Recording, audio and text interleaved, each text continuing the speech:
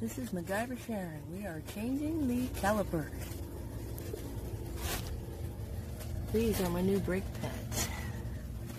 This is my big beautiful red truck. The caliper's kind of jacked, so I need to take this caliper off. These are new rotors from like 6 months ago. The backup is kind of rough already. Back. See, and it wore down the back brake pad because we think, we suspect, it is the caliper. So I bought a new caliper. So now, got some goop on there to try to make that easier to open.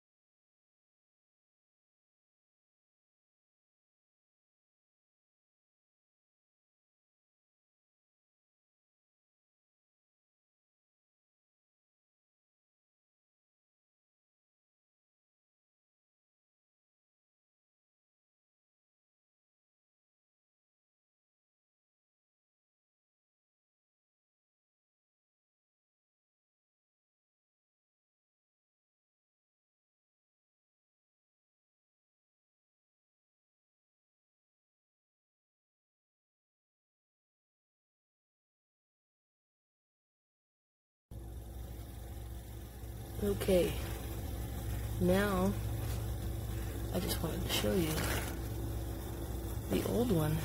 You see all this broken rubber right here? Can you see that? Yeah. I don't think it's supposed to be like that. And this thing, I guess it must hold the brake pads inward. But when I took it off, it was kind of like that. All crooked. Alright, BRB.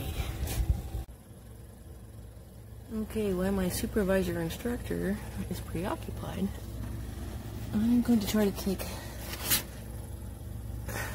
this off.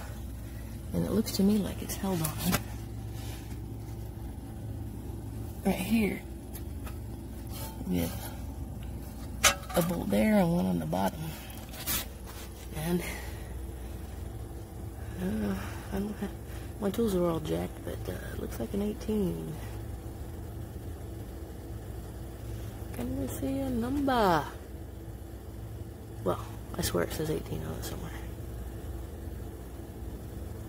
So I'm going to try to loosen those two and see if that's what takes this off, which I don't remember what it's called, but my supervisor instructor will inform me when he gets back. Alright, on to that part.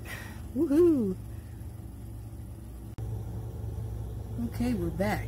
And one thing I must stress, when you're working on your freaking car in the heat of Arizona, I don't know if you can hear me better, I put my little tone Bluetooth on, but you must stay hydrated. I think I've been carrying this around in that 12-volt fridge for 3 weeks, as long as I've had it. Seemed like the perfect time. Alright. Gonna rest for a sec, because it's freaking hot. Oh, check it out. I put my new tent up to block the sun, but the sun's going away now. It's not up all the way, because I'm only going to the neighbor's yard of where I'm at. Alright. Back to the brake and BRB. And we'll get this thing done.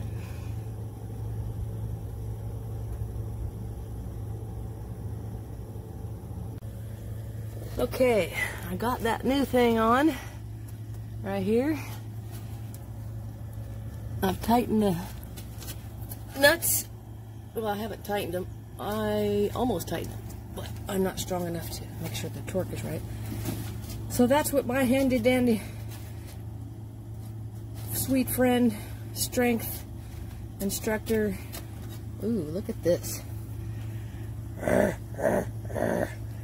that's a tool, huh? All right. All right, leverage. You know, all I got to do is put my weight in it, huh? Ha, ha, ha. All right.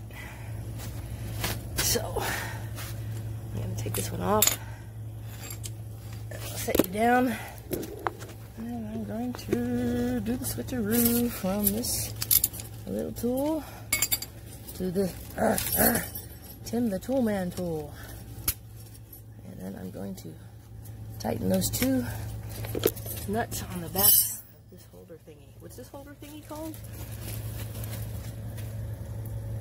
Helifino. It's called a Helifino.